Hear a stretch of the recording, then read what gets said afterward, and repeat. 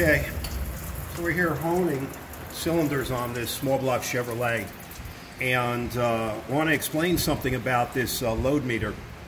What it's doing is the needle is simulating or indicating the load at different points in the cylinder.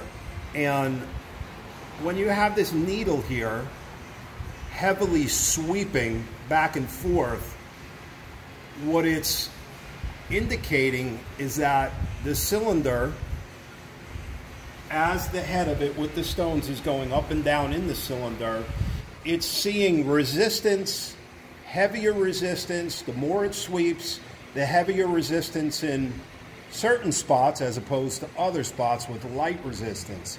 What you're trying to achieve as the cylinder bore gets nice and straight and concentric, and when we're looking at figures down into the tenths or plus or minus a tenth or two, we're going to see this needle basically staying in a short period of sweep, and that's what we're looking to achieve. We're looking to have the cylinder nice and round. It holds a ring package in very well, and we're looking for it to sweep in a short area right there and keeping the load nice and consistent. That means that the stones are seeing equal amount of friction up and down the cylinder bore. That's one indication that you know your cylinder is nice and true and round. Now, whether it's the size or not is a different story. That's something that is checked with a dial bore gauge, and all of our dial bore gauge here at Olds Performance and Machine, they'll indicate or they'll run or measure within tenths of a thou.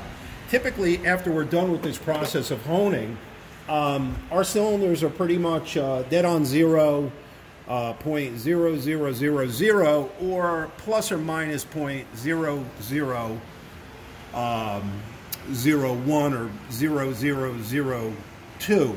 That would be anything from 0 tenths to 2 tenths of a thousandth of an inch.